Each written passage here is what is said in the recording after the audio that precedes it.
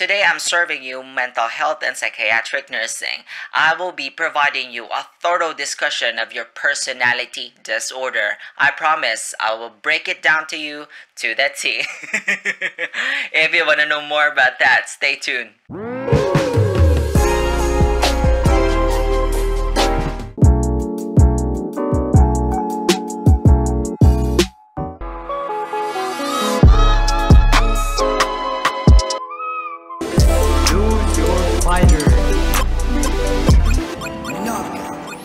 Welcome back to my channel. If you're new here, my name is Neil Galve and I'm a registered nurse and I do have a degree in medical surgical nursing. I create my nursing educational videos to help nursing students and nursing professionals with their studies. If that's something that you are interested in, consider subscribing. If you're already a subscriber though, thank you so much for your love and support. I see you. I upload my nursing educational videos every week. Don't miss that out. Subscribe now, hit the notification bell so that you will be the very first to watch my newest uploads. Also, don't forget to give this video a big thumbs up and share with your friends because that will really help me know that you like to see more content like this. Without further ado, let's jump into the video, nurses. Hi nurses, how are you guys doing? Wherever you are right now, I just wish you all the best. Good morning, good afternoon, and good night just in case I don't get to see you. Isang panibagong playlist na naman po ang alay ko sa inyo for today because we are going to have our very first lecture sa mental health and psychiatric nursing. We are going to discuss about your personality disorder to the T. I will give you the description, the causes, categories, assessment and diagnostics, medical interventions, pharmacological treatment, and of course, your nursing interventions. All of that and more in one video. Now, before we further proceed with the video, I would just like to personally thank Sir J. Mar Rogado. Yes, kasi po inimbitahan niya po ako na mag-guest lecturer or guest speaker sa kanya pong discussion sa mga estudyante niya. Maraming salamat po Sir J. Mar for trusting me. At kung nandito ka sa video na to, malamang sa alamang ay kasama ka doon sa mga estudyanteng naturuan ko about sa personality disorder. Sila po ay galing sa Laguna State Polytechnic University College of Nursing. Shout out sa inyong lahat dyan! At ginawa ko tong video na to kasi gusto ko na kung sakaling may na-miss ka dun sa live discussion natin, gusto mong balik-balikan, gusto mong i-refresh, eto ang video para sa'yo, okay? And of course, sa lahat ng mga naghahanda, nagre-review, naghahanap ng lecture material sa iyong psychiatric nursing, this is the video for you. Hindi ko na patatagalin pa kasi medyo lengthy ito. In order for me to do that, I will need to switch back to my PC and I'll see you guys in a bit. Hi everyone, welcome back sa ating formal discussion ng iyong personality disorders, nursing care management. This is our very first entry sa ating mental health and psychiatric nursing. Yes mga nurses, I'm so glad to inform you that we have another playlist on our channel. At ito ay tatawagin nating mental health and psychiatric nursing. Isa sa mga studies sa nursing, isa sa mga fields sa nursing na alam kong marami ang medyo confused at kailangan ng marami ang paborito. Alam mo yun, paborito nila yung psychiatric. Kasi ako personally, paborito ko yung psychiatric nursing. Let me start with this discussion by giving you an overview on what is personality disorders. Now, maaaring nagtatanong ka, bakit meron ka pang ganitong lecture nag-discuss ka na? Yes, kasi gusto ko siyang ilagay dito para meron kang reference, may babalik-balikan ka. Huwag ka mag-alala kasi kung ano yung diniscuss ko doon ng live, ito rin yun. Okay? Now, personality disorder is an enduring pattern of inner experience and behavior that deviates markedly from the expectations of the individual's culture, is pervasive and inflexible. Now, this has an onset in adolescence or early adulthood and stable over time and leads to distress or impairment.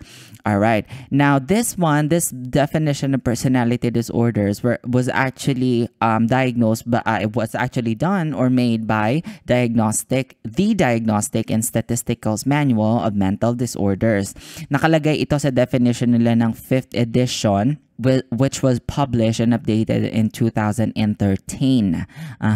Yung, kung hindi mo natatanong, yung DSM-5 author of this book is the American Psychiatric Association. Alright? So, proceed na tayo. That's just a brief overview. Ano-ano ba yung mga dapat mong asahan sa video discussion natin for today? Well, I'm going to give you the descriptions, categories, clinical manifestations, assessment and diagnostic findings, medical management, and nursing management. All right, let's begin. So descriptions, nurses, i-describe lang natin to medically. Well, personality can be defined as ingrained, enduring pattern of behaving and relating to self, others, and environment. Personality includes perception, attitudes, and emotions. Personality disorders are diagnosed when personality traits become inflexible and adaptive and significantly interfere with how a person functions in society or cause the person emotional distress. They usually are not diagnosed until adulthood. Yes, ang onset, yung personality disorder, hindi mo masyado mapapansin kapag bagets-bagets pa. Adulthood po, maturity. It comes along with maturity. Now, when personality is more completely formed, di ba sa adulthood nga, adulting, yun yung term nila. Now, no specific medication, nurses, alters personality. And therapy designed to help clients make changes is often long-term with very slow progress. Tandaan mo na base sa pag-aaral, magpasa hanggang ngayon, wala nga naman talagang gamot na magbabago ng personality because it comes from the root, it comes from the values, it comes from the core, the upbringing of the person. Malaking factor din yung environment. Pwede rin yung genetics or something like that. Pero, alam mo yun, namamana yung init ng ulo. Namamana ba yun? Pero parang hindi naman. Diba? And I want you to understand that when you're treating personality disorders, it is a long-term therapy, long-term gamutan, long-term therapy sessions, and very slow in progress. Though it's very slow in progress, mapapansin mo na as you go along with the therapy, mapapansin mo na ma-manage. Kasi when you talk about personality, this is something very, ano mo yun, yung malapit sa pagkatao mo eh. This is you. Proceed na tayo. What are the categories of your personality disorders? Diniscuss ko rin to ng live doon sa mga estudyante natin dyan sa Laguna State Polytechnic University. Okay, so balikan lang ulit natin o kung hindi ka naka-attend ng live discussion natin o ito papaliwanag ko sa iyo. Naalala mo yung diniscuss natin DSM-5, sila yung mayroong author ng mga diagnosis ng personality disorders. Now, they list personality disorders as a separate and distinct category from other major mental illness. They are on Axis 2 of the multi-axial classification system. I-discuss natin to, tatlo lang naman ang categories ng yung personality disorders and there are subcategories. Huwag ka mag-alala, padadaliin ko to sa'yo. Now, Cluster A. Cluster A includes people whose behavior appears odd or eccentric and includes paranoid, schizotypal, and schizoid personality disorders. Mamaya, mas tatalakayin natin sila in depth, okay? I'll make sure na sa end ng discussion na to malinaw sa'yo yan. Cluster B.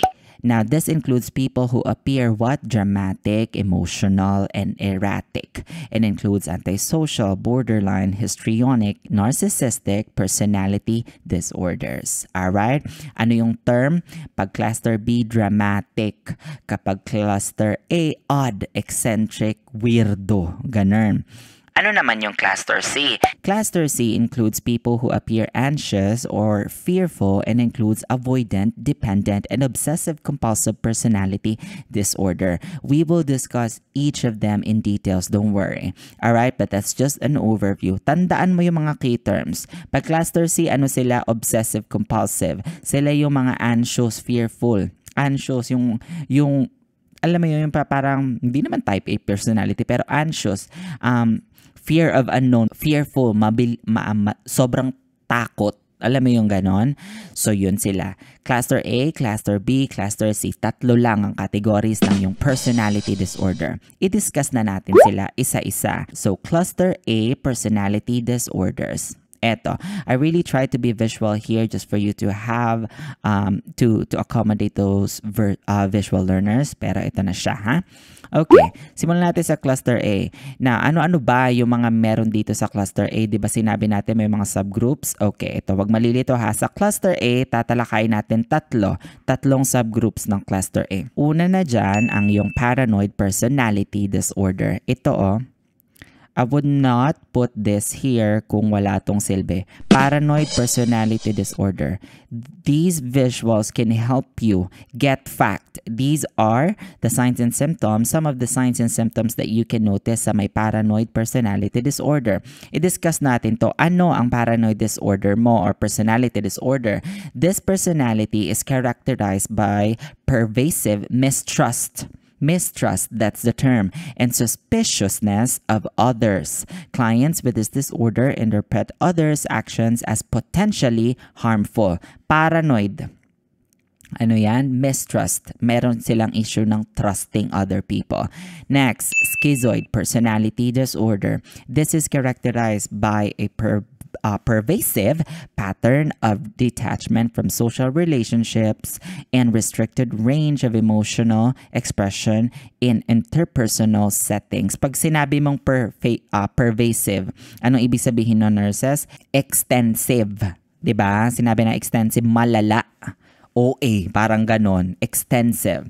Ano pa yung isang klase ng subcategories ng cluster A? Personality disorder, schizotypal personality disorder. What is this?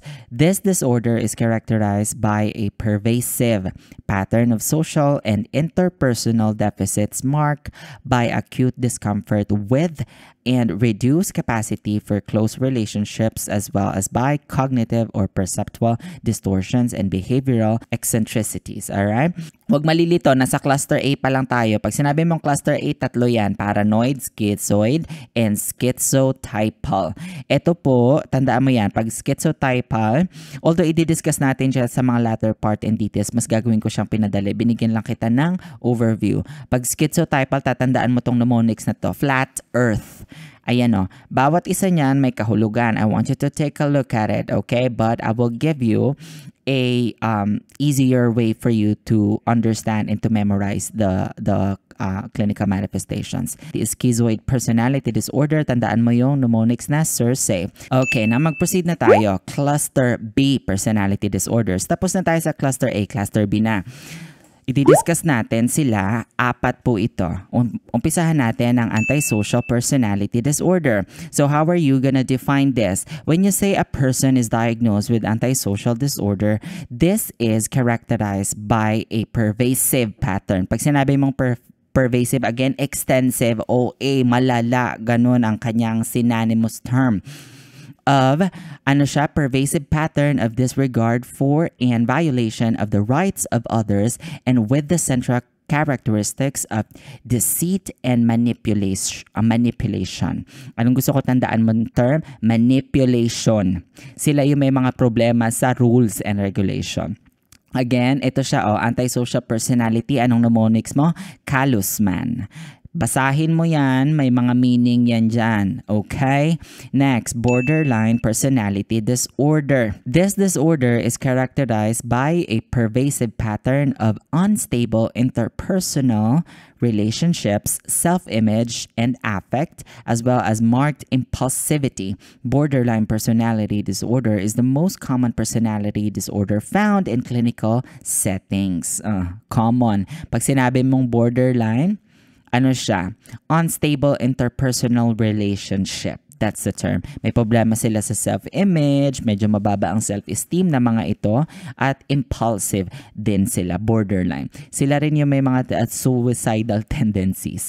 Borderline personality disorder, I want you to remember the mnemonics I raised a pain. Take a look at this, make a screenshot. But like I said, I will give you a thorough discussion later on. Next, we have your histrionic personality disorder. Any ideas about this, nurses? Histrionic. When you talk about histrionic, this is characterized by a pervasive pattern of excessive emotionality and attention-seeking. Term, attention-seeking, emotional, MMK, ganon. Clients usually seek treatment for depression, unexplained physical problems, and difficulties in relationships. Ano mapapansin mo, Sabi? Lahat sila may problema sa emotions. Next, we have your narcissistic personality disorder. May mga kakilala ba kayong ganito, nurses? Ako marami. Nanggigigil ako. Tsare! Okay, now this is characterized by a pervasive Mind you guys, pervasive meaning extensive, malalang GGSS, pagiging GGSS, okay? Now, pervasive pattern of grandiosity in fantasy or behavior. Alam mo yung grandiose, delusion of grandeur, need for admiration and lack of empathy. One of the characteristics of narcissistic people or narcissistic personality disorder is that they feel so they feel like they are the like, oh girl, I am this and that, I can do this and that, and they don't have empathy towards other people.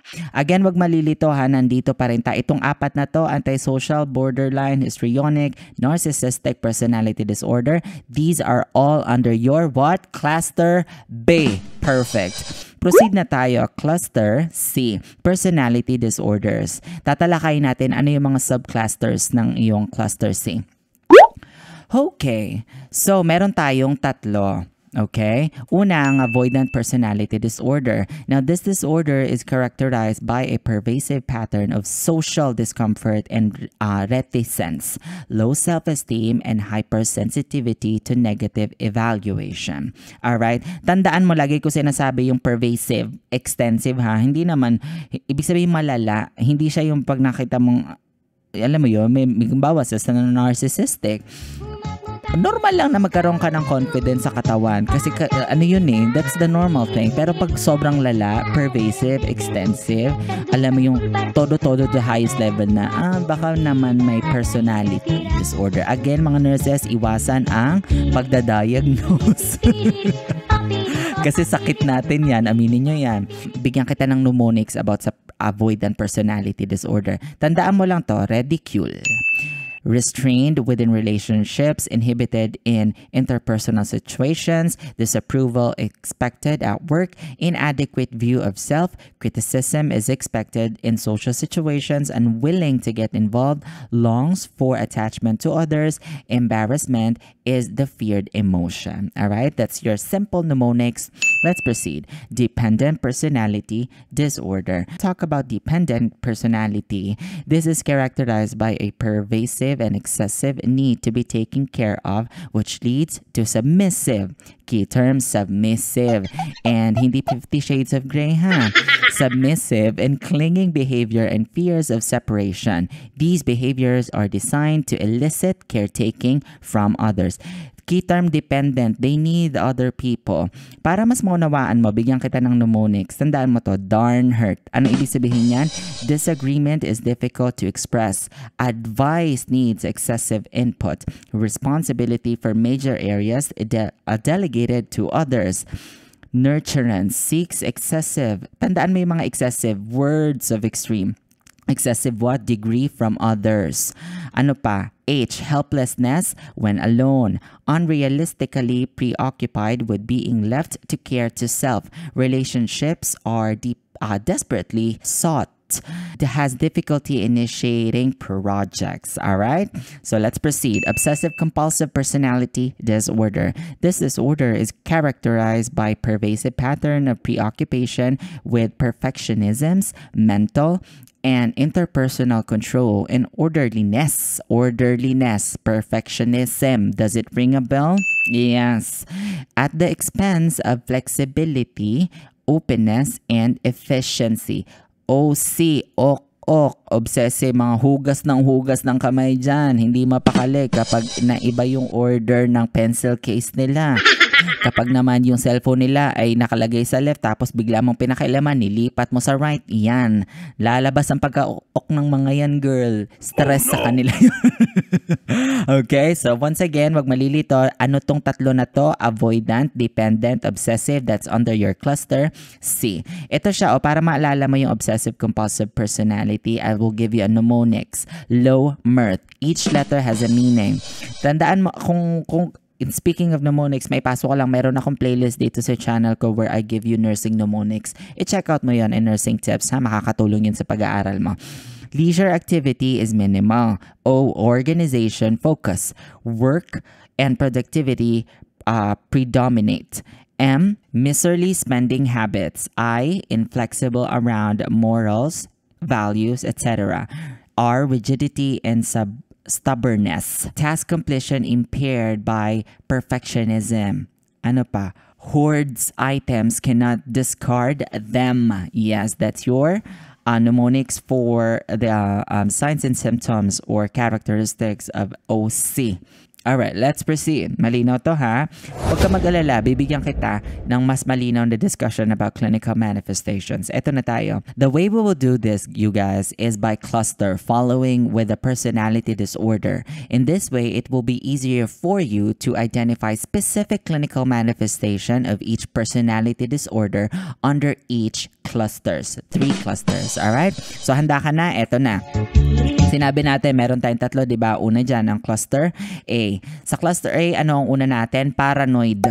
Paranoid personality disorder. Ano nila? Ano makikita mo sa kanila? Mistrust. Meron silang trust issues and suspicious of others. Has guarded, restricted affect. Kasi nga meron silang trust issues. So hindi mo ma-expect ang mga yan na mag-open up sa'yo. Hindi yan, girl.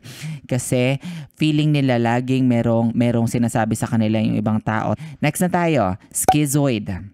Ano to? Pervasive, detached from social relationships. These are the clinical manifestation. Has restricted affect involved with things more than people. Materialistic. Alright? Ano pa? Schizotypal.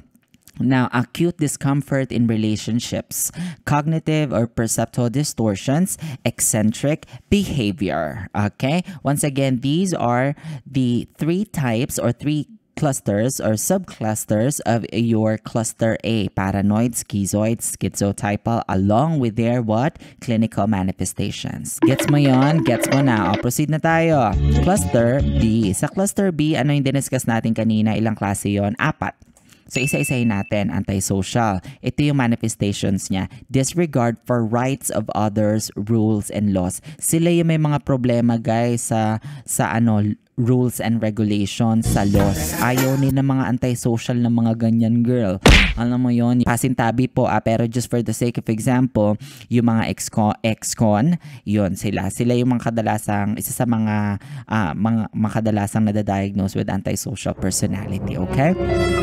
Oh, kamagalit dyan, gigigil ako. So, hindi naman lahat, pero kadalasan, okay? Hindi ko naman nila lahat. Girl, kalma. Next, ano pa yung diniscuss natin kanina? Kanina, borderline. Ayan, oh. Unstable relationship, self-image, and affect. Impulsivity, and self-mutilation. Ano yung self-mutilation? Sinasaktan nila yung sarili nila. Oh, no! Alam mo yung it's either maglalaslas sila, may mga attempt ng pagpapatiwakal. Gigigil ako, girl. Kaya, ilayo ang lubid sa mga borderline personality tao. Next, histrionic. Everyone pay attention to me. Excessive emotionality and attention seeking. Attention seeker. Sobra ha. Hindi porket attention seeker ka, histrionic ka na. Girl, hindi. Kailangan excessive. Pervasive. That's the term. Malala. Next, narcissistic. Si ako ang magaling, ako na lahat. Ay di ikaw na. Ito siya. Ano yung clinical manifestation niya? Grandiose. Lack of empathy, need for admiration. Ikaw na! Ganyan ang mga narcissistic, girl. Oh, sa kanila, Ako na! ganyan. Okay, once again, these are your subclusters of your cluster B along with their what? Clinical manifestations. Screenshot mo na, baby. Next, you have your cluster C. Sa cluster C, diniscuss natin 3, di ba? O, isa-isahan natin. Balikan natin ulit. Avoidant personality disorder. Avoidant. From the root word, avoid. Ano to? Ano yung mga manifestations nila? Social inhibitions, feelings of inadequacy. Kahit anong gawin nila, hindi nila, alam mo yung feeling nila na, sila? Hindi sila sapat. Char. Hypersensitive, masyadong alam mo yung mga balat sibuyas, ika nga sa Tagalog, to negative evaluation. Ano nila yan? Greatest fear, greatest, parang pet peeve nila yan, ika nga. Next, dependent. Submissive. O, tandaan mo lang itong batang ito. Hindi ko kayang mawala ka. Submissive and clinging behavior. Excessive need to be taken care of. From the root word, dependent. I cannot stand alone. I need you. Ganon ang motto nila sa buhay. Next, obsessive-compulsive disorder. Mga OC. Ano to? Anong clinical manifestations nila? Preoccupation with orderliness. Order. Hindi sila magpa-function, girl, kapag hindi yan in chronological order. Ikaka-stress nila yan, girl. Pag nilagay nila ang taas sa right, kailangan pagbalik nila kinabukasan after 3 days, nasa right pa rin siya. Kasi nga, ok. Ano pa sila? Perfectionist. Excessive, ha? Perfectionism. And control. Mga control freak, excessive eagerness to control everything around them. That's your OC. Again, sa cluster C, tatlo. You have your avoidant, dependent, and obsessive-compulsive along with your clinical manifestations. Proceed na tayo, ha? Now, we're gonna talk about assessment and diagnostic findings. Tanong, paano nga ba ito dinadiagnose, nurses? Now, the following tests can be used in diagnosis of personality disorder. Unahin na natin. Una, toxicology screen.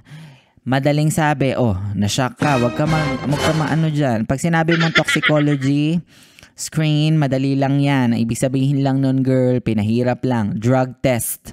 Okay? Now, substance abuse is common in many personality disorders, and intoxication can lead patients to present with some features of personality disorders. Kalma, drug testing. Next, screening for HIV and other sexually transmitted disease. Paano napasok ang HIV dito? Kalma, di-discuss ko sa'yo.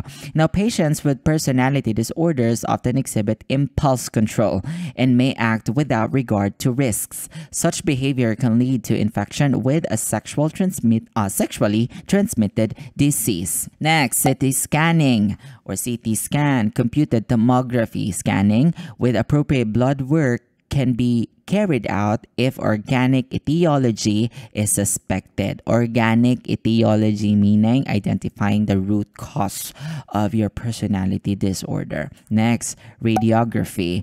Now, this can be indicated for injuries from fighting, motor vehicle accidents, or self-mutilation. Okay?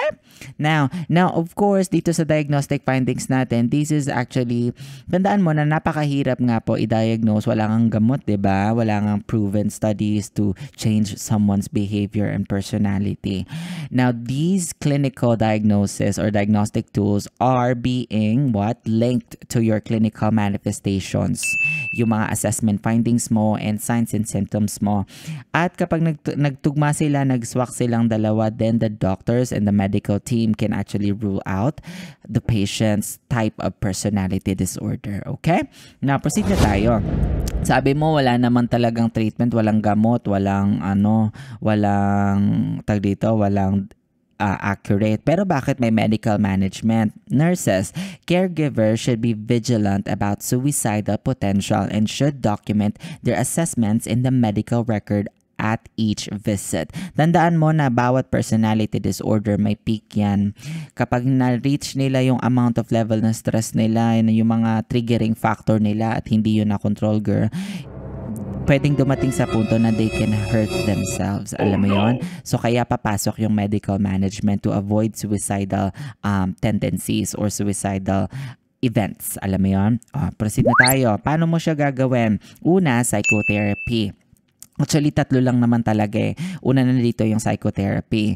Now, psychotherapy is at the core of care for personality disorders. Ito yung face-to-face counseling with a specialist, mga psychiatrist natin. Now, because personality disorders produce symptoms as a result of poor or limited coping skills, psychotherapy aims to improve perceptions of and responses to social and environmental stressors. Next, inpatient care. Yes, pwede po silang ma-admit because the underlying disorder remains basically unchanged by inpatient interventions. Length of stay should be minimized to avoid dependency and subverts recovery from the circumstances prompting the hospitalization. Lastly, you can do transfers. Some patients hospitalized in a psychiatric units of general hospitals where stays are generally shorter than 2 weeks. Now, this may require transfer to psychiatric hospitals that can provide long-term care. All right? Pag hindi na kaya sa mga inpatient stay sa hospital, kasi 'di ba sa mga hospital meron silang psychiatric ward, general ward. Pag hindi na kaya, malala na talaga, then you can decide for referral to a long-term care facility which actually caters psychiatric needs for patients. Okay?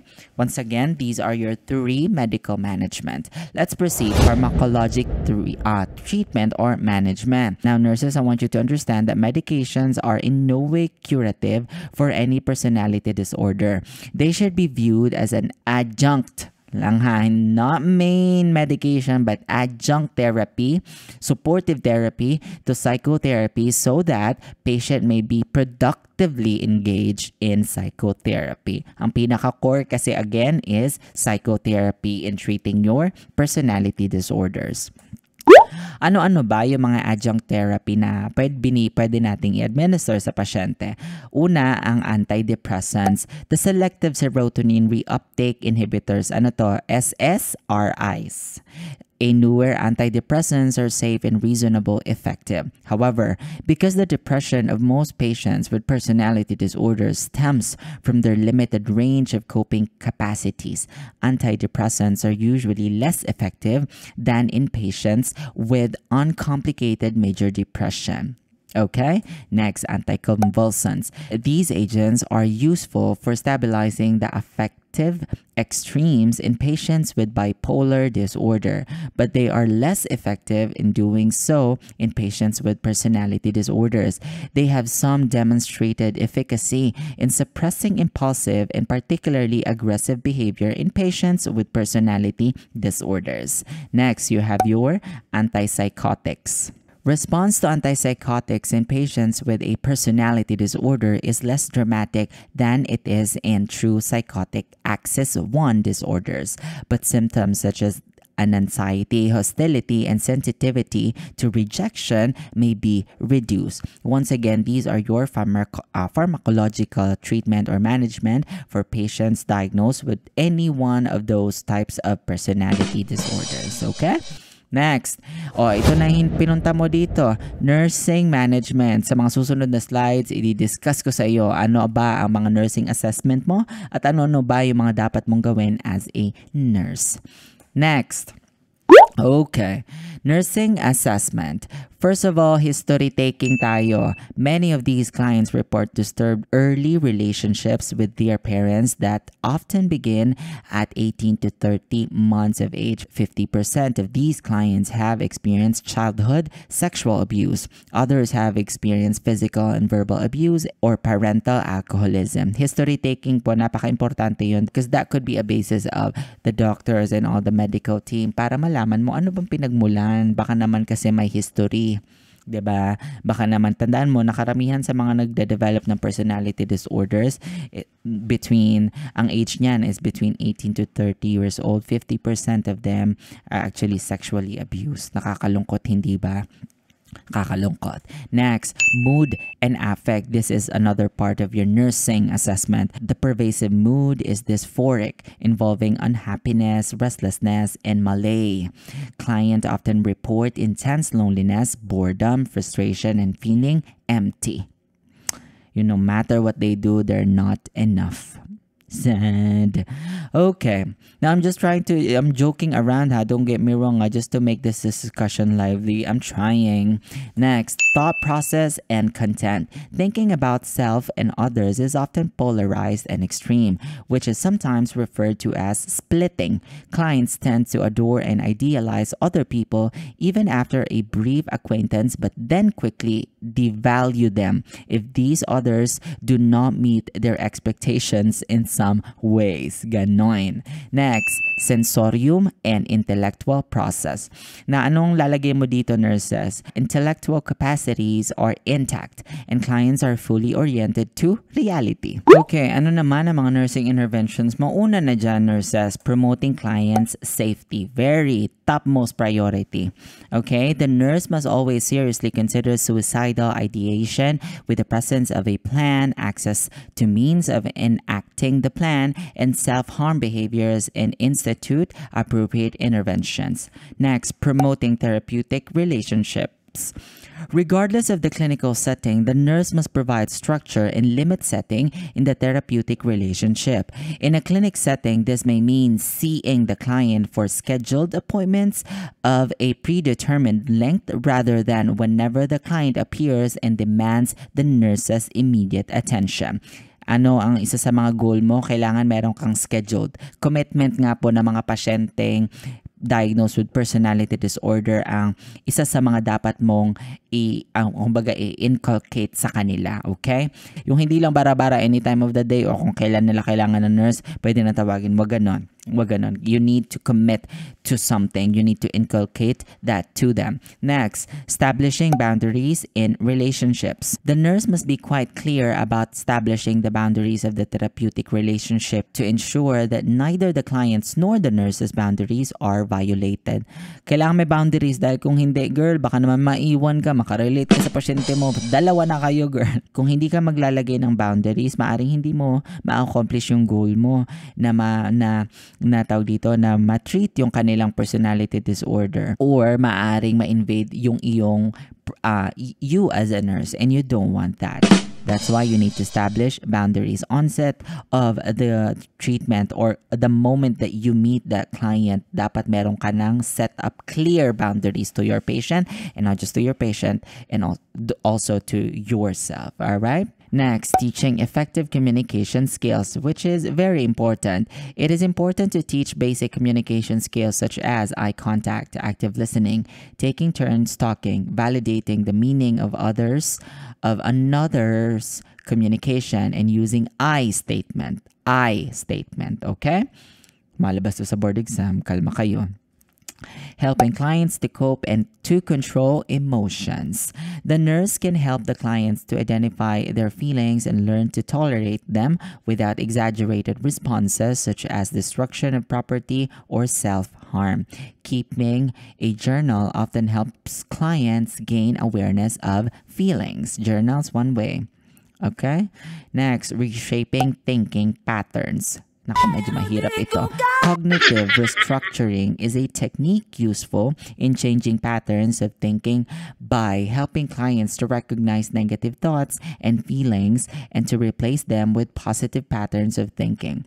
Thought stopping is a technique to alter the process of negative or self-critical thought patterns. Itong kaya mapapansin mo na kadalasan sa treatment ng mga personality disorder mo, long-term to, slow progress, is because you are talking about reshaping thinking patterns. Again, napaka-powerful po ng mind natin. Diba may kasabihan nga, you become what you think. Your mind is so powerful. What we put in our mind becomes who we are as a person. So it takes time, it takes commitment, and it takes consistency for you as a nurse and for the patient whenever you're dealing with personality disorders. Next, structuring the client's daily activities. Structure nga po and commitment is very important in, treating your personality disorders. Minimizing unstructured time by planning activities can help clients to manage time alone. The clients can make a written schedule that includes appointments, shopping, reading the paper, and going for ebook. Yes, nurses, thank you so much. Please like, share, and subscribe to my channel for more nursing educational videos. Let me know po if you have other nursing topics that you want me to create for you. Put them down on the comment section below. Abangan nyo po yung mga next nating video about sa psychiatric nursing and mental health and psychiatric nursing, at yung mga iba pa nating video discussions about sa nursing. Nako, alam ko na nalalapit na yung board exam, and this is really one way for you to review, just playing my videos while you're washing your dishes or something like that to prepare, okay? Good luck po sa mga test takers natin ngayon darating na May, and huwag ka mag-alala kasi dadamihan natin yung ating nursing test banking. Magdadagdag pa rin tayo ng psych and other contents natin sa nursing, but for the next couple of weeks, I am really gonna focus. I'm gonna commit on, uploading a lot of board exam type of question that with rationalization that can possibly come out on the upcoming PNLE natin. Once again, let me grab this opportunity to thank Laguna State Polytechnic University College of Nursing for inviting me to be their guest speaker sa pagdidiscuss ng personality disorder na to. Maraming salamat po sa lahat ng estudyante dyan, mga estudyante ni Sir Jaymar Rogado, at kay Sir Jaymar Rogado na rin. Maraming salamat, sir, for trusting me, at sa iyo rin na nanonood ngayon, maraming salamat. Pamalitan mo ng pinaka-bago, pinaka-fresh at ang pinaka-libreng nursing review center sa balat ng YouTube. Thank you so much, nurses, for watching. I hope you learned something. Helping grow my channel, you're already here, you might as well subscribe. #TeamCoolTalk. Give this video a big thumbs up and share with your friends. Let me know what you guys think. You put them down in the comment section below. Also, don't forget to check out the other playlists I created for you. I'll be putting the links on the description box, or simply click this icon button right here. Let's connect. Follow me on my other social media accounts. Everything is at Neil Galve, except for my TikTok account, which is Neil Galve Official. I also would like to grab this opportunity to invite you to join, follow, and like my Facebook page. It's right here. The link is on the description box. I'll see you guys next time.